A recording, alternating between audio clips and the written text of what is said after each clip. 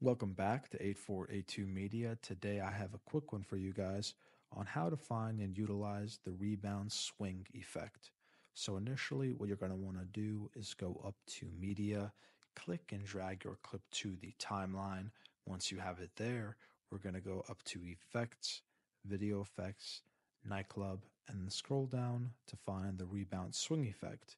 Now we're going to click and drag it down to the timeline, and what we can do is we can place it anywhere we'd like on the clip, but we're going to place it in the beginning of the clip and elongate it to fit the entirety of the clip, right? So the effect is going to be used throughout the entirety of the clip.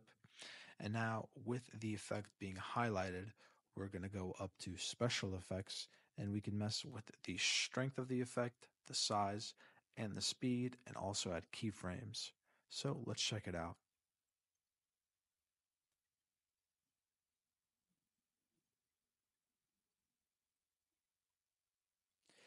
Thank you guys for watching. If this was helpful in any way, please leave a like down below. If you have any questions, comment down below. Again, thanks for watching and have a great day.